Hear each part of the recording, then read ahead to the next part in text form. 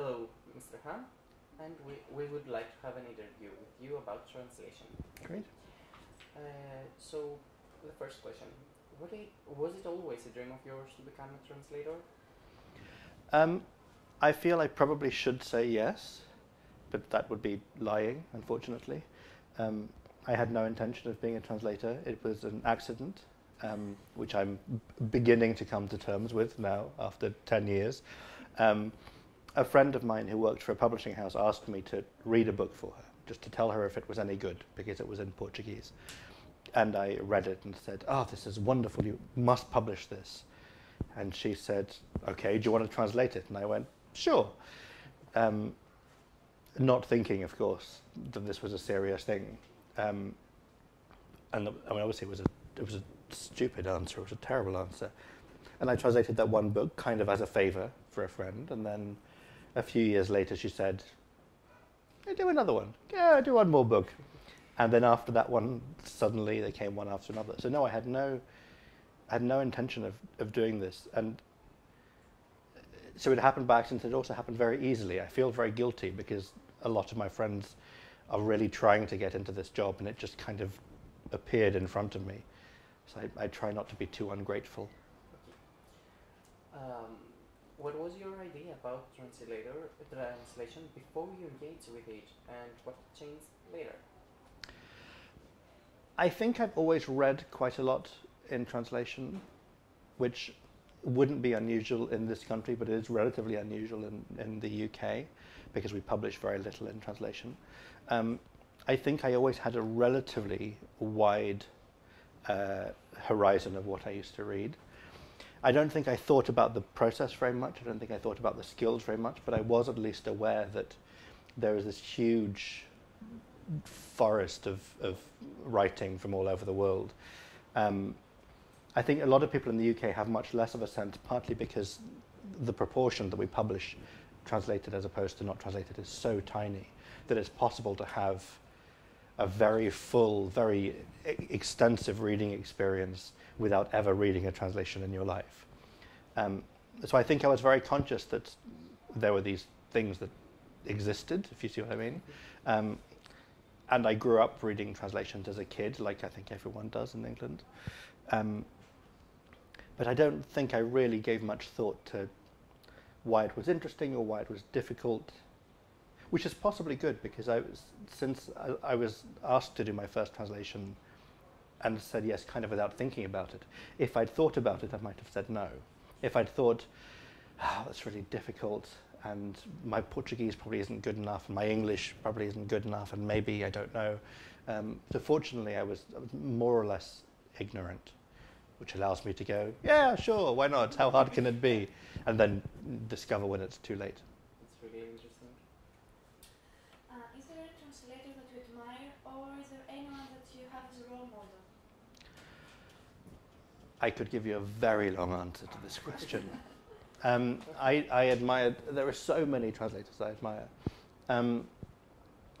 One of the things that excites me about the job of the translator is, well, there are so many things.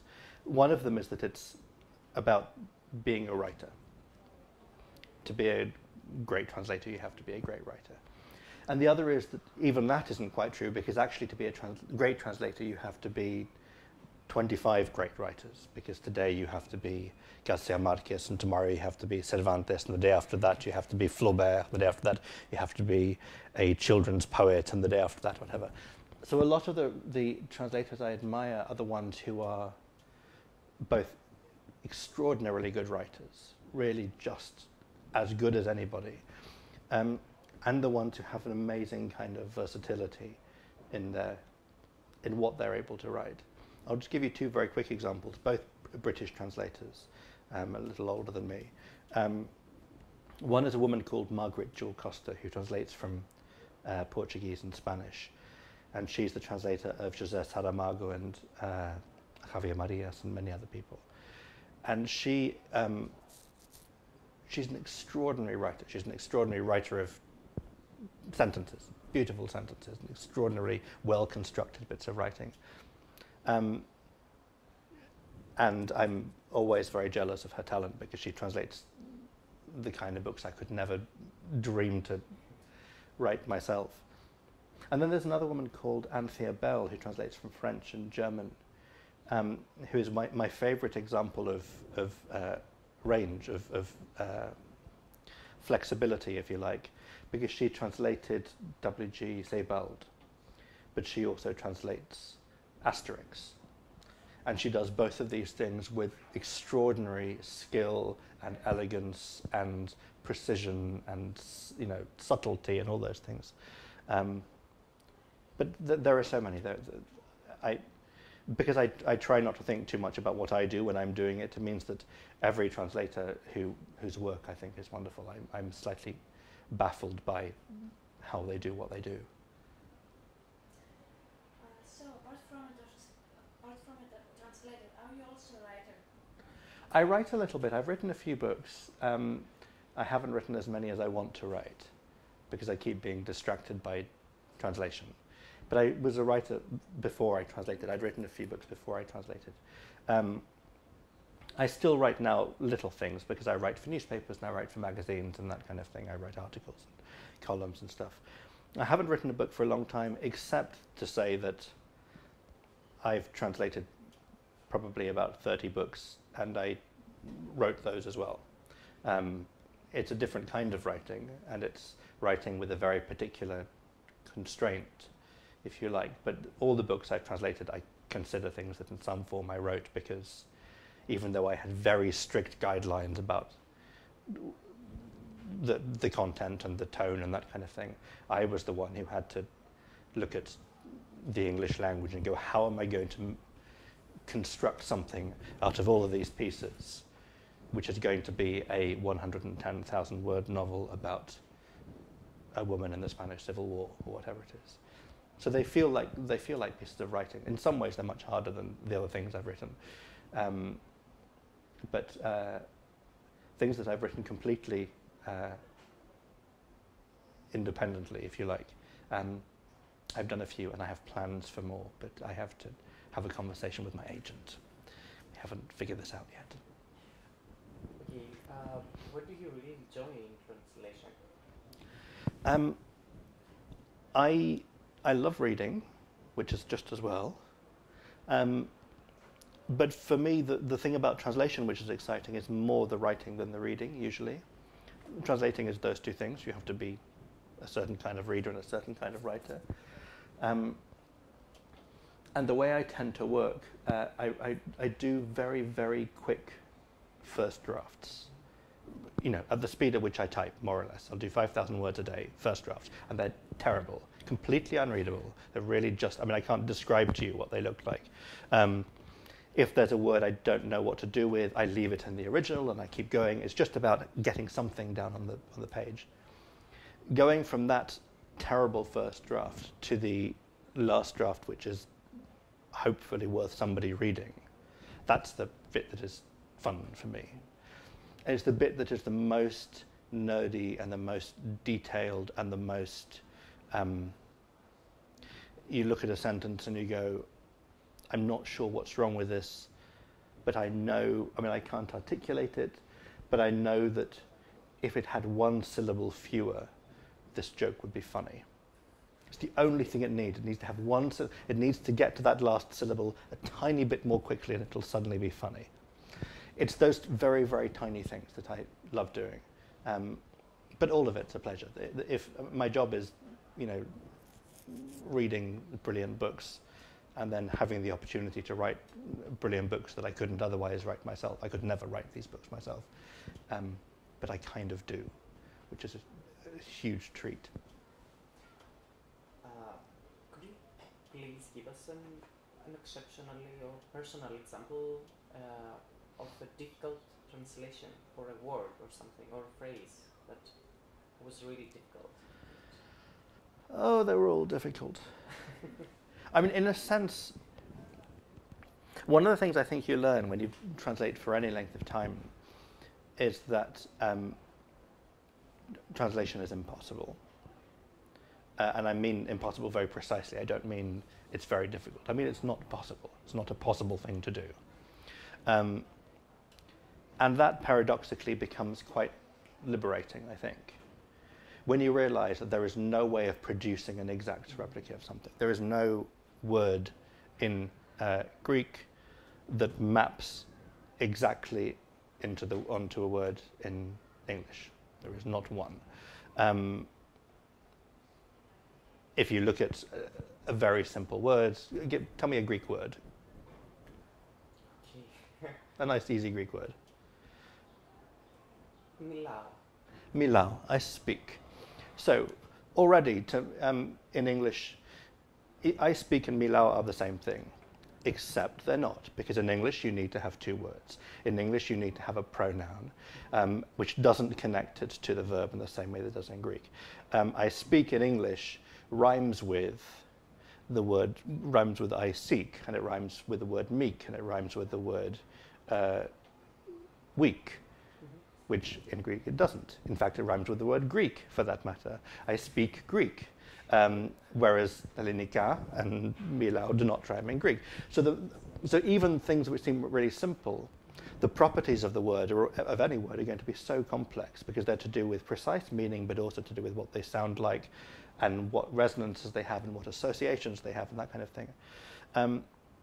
At the moment I think you realize that everything is untranslatable, that's when you realize that everything is translatable. Because all you're doing is you're attempting to find something, you're going to lose some things, you're going to gain some things, you're going to make compensations and add new things and whatever.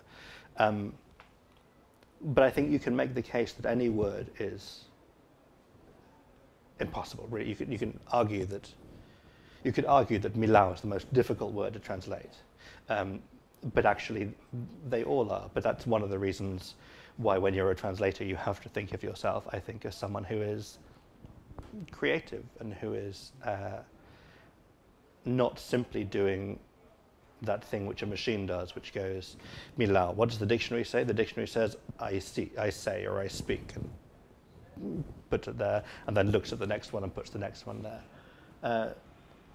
Writing is always much more, good writing, I should say, is more complex and more sophisticated than a series of words that are not really in relation to each other. So all of them is the answer. They were all impossible. Yeah. But that's okay. Translation is possible. But we don't mind. Okay, how do you feel when you translate a literary work? I translate almost exclusively literary works now, which is lovely. And partly it's lovely because those properties I was just talking about a moment ago, to do with the kind of properties that a word has, the flavor of a word, the rhythm of a sentence, that kind of thing. Those are all things that are essential in literary writing. Literary writing is not principally about, this is kind of how I define it, I suppose. It's not writing that's about, it's not principally about conveying information. It's not principally about giving you data. The data may be important because you need to know the plot, but literary writing is distinct from other kinds of writing because it matters whether it's a one-syllable word or two. It matters whether it has big open vowels or whether it's very kind of closed consonants. Literary writing is the kind of writing where the writing itself is important, which doesn't mean just fiction. It may be poetry, it may be non-fiction that is written artfully. You can have literary history writing and travel writing and all kinds of things. But what I think of as literary writing is the kind of writing which is defined by the writing itself having some character, and therefore that being part of my job to convey that character. The kind of writing that is purely about a clear way of conveying data, which may be technical writing, it may be an instruction manual, it may be a legal document, it may be whatever, which is to do with a precise, no one cares what it sounds like when you read it aloud, no one cares what kind of lovely alliteration you've used and what sort of rhythm there is. It's about being precise and being careful in the way you convey information. Literary writing is more or less all I do now. It's also the only thing I know how to do, I think. I don't think I know how to do any other kind of writing.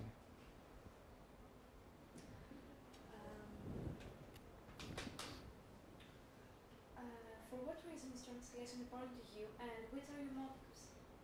Motives. Yes. There are so many different ways I could answer this question. I think there are two, which are three. Four. I'm going to limit it to three. One of which is that it's enjoyable. It gives me pleasure the same way reading a book gives me pleasure. And that's a kind of straightforward one. The second one, which is also straightforward, is it's how I pay my rent. This is actually what I do for a living, and I need to translate a certain amount, and it's a very useful motivator that I know that I have to get through things because I've agreed a deadline with the publisher. I have to give them the book week after next, and they will then pay me some money, and I will pay my rent, and everyone avoids starving to death. So there's a very practical thing that this is what I do professionally, and I'm paid to do it, and that's important. And then there is the thing which is probably closer to the answer you want, which is that I think most of us translate largely because we are, how should I put it, evangelical about books that we love. Because there is something, people who love books, anyone who loves books will recognize this phenomenon. You finish reading a book that you think is wonderful, and the thing that you most want to do is grab somebody on the street and say, read this, you must read this. And I think most of us who translate have at least partly that as a motivation for what we do. Because what we're doing is we're reading books that may be in Portuguese or in Greek or in Polish or whatever, and making it possible for those books to find new readers. Most of the books I translate are from Portuguese is the language I do the most at the moment. And most of my friends can't read Portuguese. And one of the ways I can get my friends to read the books that I have discovered that I love is to write those books again for them in English, to make it as easy as possible for them to get as close as possible to the experience of reading Portuguese, that experience of reading the book. And then I can evangelize, I can proselytize, I can sell these books to them. But it is, I think there's something quite sort of missionary about the whole thing. I always think about translators as having this kind of common mission. I used this phrase yesterday. But I think part of it is about wanting to get books that we think are exciting into the hands of readers who otherwise would be obstructed from them. Checking about other translators, are you a member of a professional association for translation or translators? So in the United Kingdom, we have something called the Translators Association, which is our kind of union. It's part of the Union of Writers, which I think is interesting and symbolically quite important. The organization is the Society of Authors. And within the Society of Authors is the Translators Association. It's mostly literary translators. But I think it's interesting for symbolic reasons that literary translators are part of the authors' union rather than the Institute of Linguists, for example. So I've been a member of the Translators Association for a long time. I chaired the Translators Association and the Society for a while.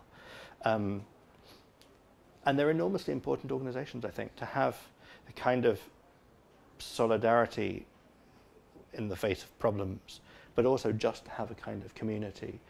The union in the UK, the Translators Association, is about 600 mostly literary translators, and there's a really strong feeling of kind of collegiality and mutual support and that sort of thing. Yes, it's very important to me, I think. Thank you. Can you please talk us about your relation with the languages from which you translate? Sure. I grew up hearing Portuguese and Spanish. My father was born in Argentina. My mother's from Brazil. And even though I've only ever spoken to my parents in English, I still only speak to my parents in English. Those languages were around quite a lot because they had family and they had friends who would come and stay and that sort of thing.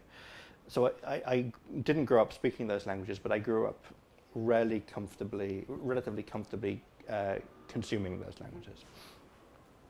And actually that more or less carries through to the way I am today, because in fact I don't speak Portuguese or Spanish with any comfort at all. I don't speak them well or comfortably, and I don't write them well or comfortably. But actually that doesn't matter at all, because that's not my job. My job is a different thing. My job is to be able to read them sensitively and intelligently and so forth, and to be able to produce English. My languages of consumption and production are different, and I'm sure that's true with most people, that my relationship to those languages is quite different. My French is high school French. My French was at its best when I was 17, probably, which is not recently. And I do still translate from French, despite the fact that I have very elderly high school French, because I read enough French to be comfortable with that part of it. And again, my job is to be able to read those things, but to be able to write in English. English is my writing language. I think a lot of people will assume that you have to be fluent, meaning spoken fluent, in the language you translate from, and fortunately this isn't the case. I do remember though a few years ago I won a prize for a novel I translated, which was written in Portuguese, and at the ceremony there was a woman who came up to me and said, "I'm from Portuguese radio, could you do a live interview in 30 seconds? And I went, okay, yeah, sure, fine. And I did this excruciating attempt to have a conversation in Portuguese, which I really speak terribly badly. I kept wondering what it sounded like to the people in Portugal who were told, this is Daniel Hahn, who's won the biggest prize in the English-speaking world for his translation of a Portuguese novel, appears to be, first of all, an idiot, and secondly, completely unable to string a sentence together in Portuguese. But I think people don't quite think through. It's sort of obvious when you think about it, but they don't quite think through that there are very particular things you need to be a translator. And one is to be able to read these languages, and one is to be able to write this language. And those are not at all the same skills.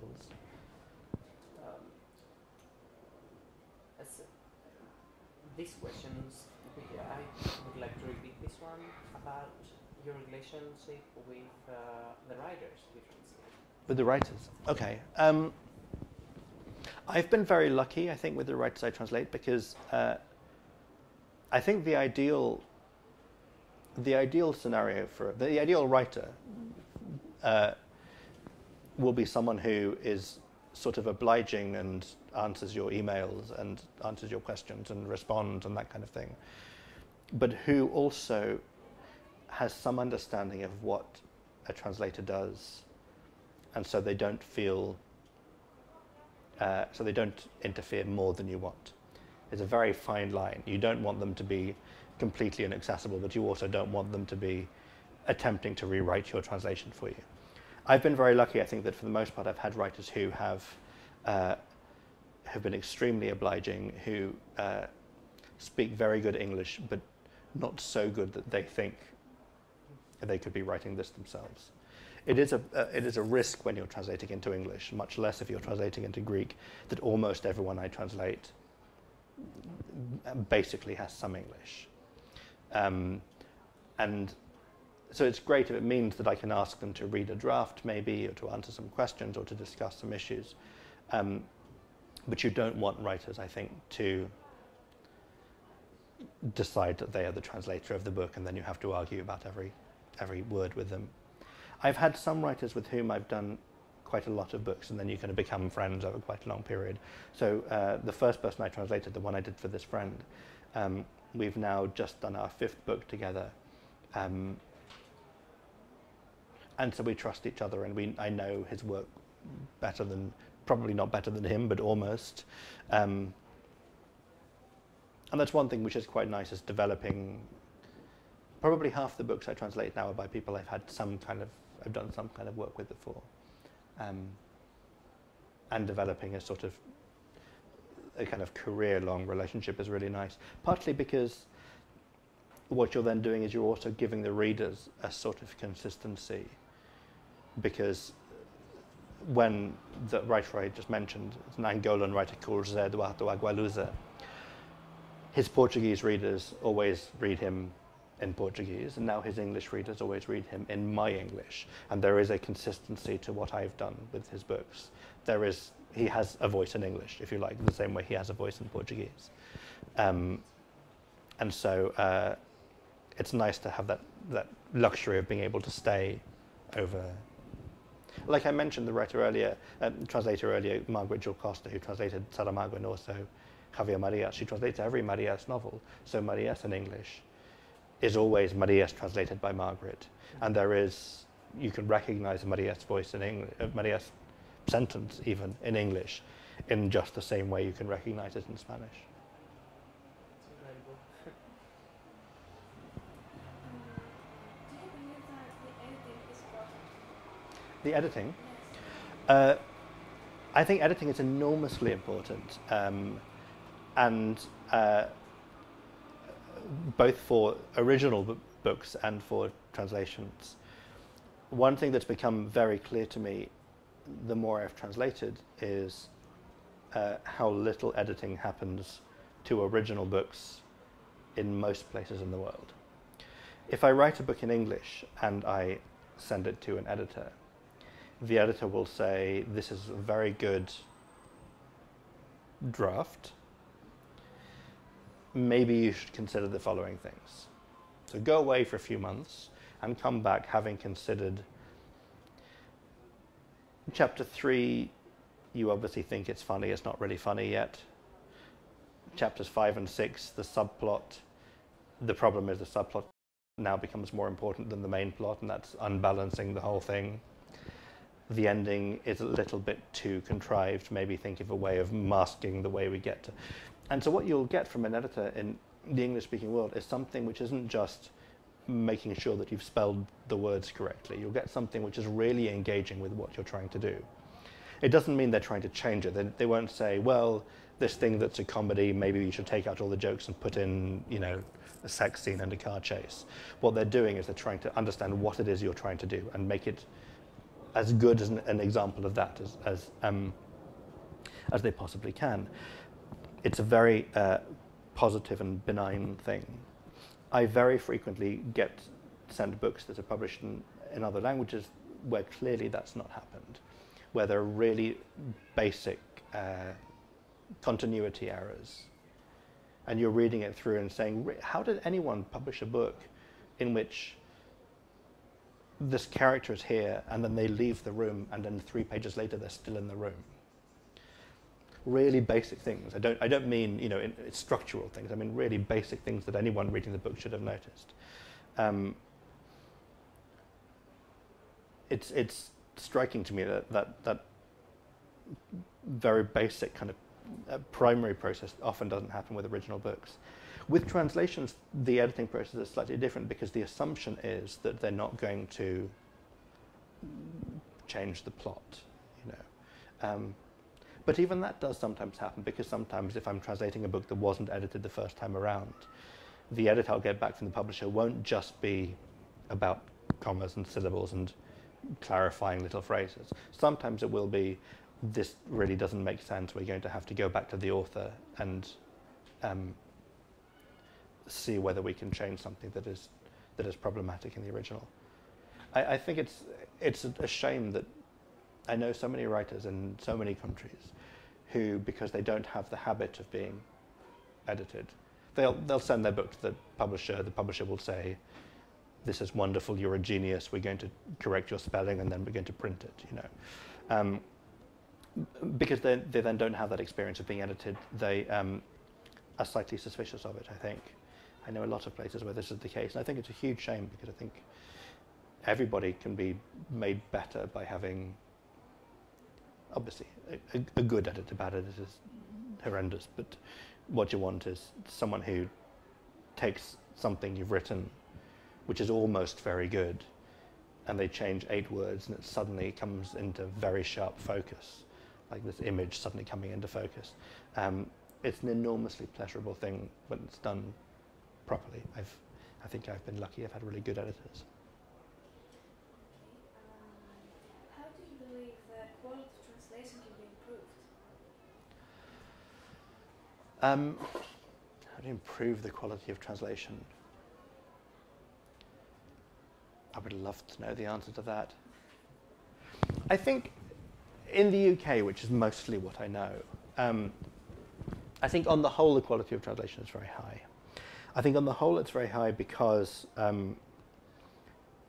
I think we value the right things, if you like, because we talk about translation as writing, not as a separate mechanical thing. I think on the whole it's quite high because translation, even though no one makes a fortune from it, it's well enough paid that you don't have to produce a book every 20 minutes. And I know a lot of places, a lot of countries where the rate of pay is so bad that translators are working so quickly that even really brilliant translators are producing quite mediocre work because they don't have time to revise anything. They are basically doing however many thousand words a day. They never get to read them again. They go straight into the, and there's much more kind of variation.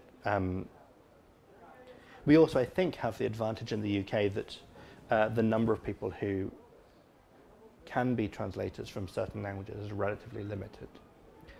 I mean, I was in Italy a few weeks ago with an Italian friend who's a translator, and she was saying that part of the problem is because everybody in Italy has a bit of some other language. 98% of the population think I could be a translator a bit, a bit of the time. And so the competition between them is just about price and it's not about quality. And there are some brilliant translators, of course, but even the really brilliant translators are having to work faster than is ideal. So I think creating an environment, which we do, I mean, it's not at all perfect in the UK, but in some respects I think we're okay. Creating an environment in which translators are, the expectations are that they're going to be able to write well. They're going to be experienced, sensitive writers, but also they're sufficiently valued by publishers and by readers and by writers and agents and so forth, that they're in a position where they can take their time and do things carefully and properly and still be able to pay their rent. That's the hope. And talking about hope, to conclude and to conclude, hope. I would like you to share with us your thoughts about the future of translation and if you're optimistic about it. I'm very optimistic in the UK, certainly. The amount we're translating is increasing slowly. The amount our translations are selling is increasing slowly. The rate of pay is increasing slowly. The contracts are getting slowly better. I mean, everything is moving more or less in the right direction. I think the level of language learning at universities in the UK is plummeting, but the level of language being spoken is going up because we have a much more diverse, much more multicultural society now. All these things are against a backdrop of a lot of bits of culture falling apart, of course. So the fact that we're publishing more translations and they're selling is great, but this is in a context where a lot of kinds of publishing are under threat and a lot of bookshops closed in the last few years, and writers are making less money than they've ever made. It's a very challenging landscape in which translators and writers are working in the UK. But it excites me. It excites me that there are so many young people who come straight out of university and want to do this job, which is relatively new in the UK at least. It's relatively new that there are people who are 20, 21, 22, or coming out with a master's a little later, who for whom this is the thing they want to do. As I said earlier, it completely wasn't my experience, but it's people like that who are dynamic and passionate and really driven are why we're hopeful, I think. Thank you very much. Not at all. Hope It's that was really all right. amazing and Good, it's I'm glad. perfect. Glad to help. Thank you.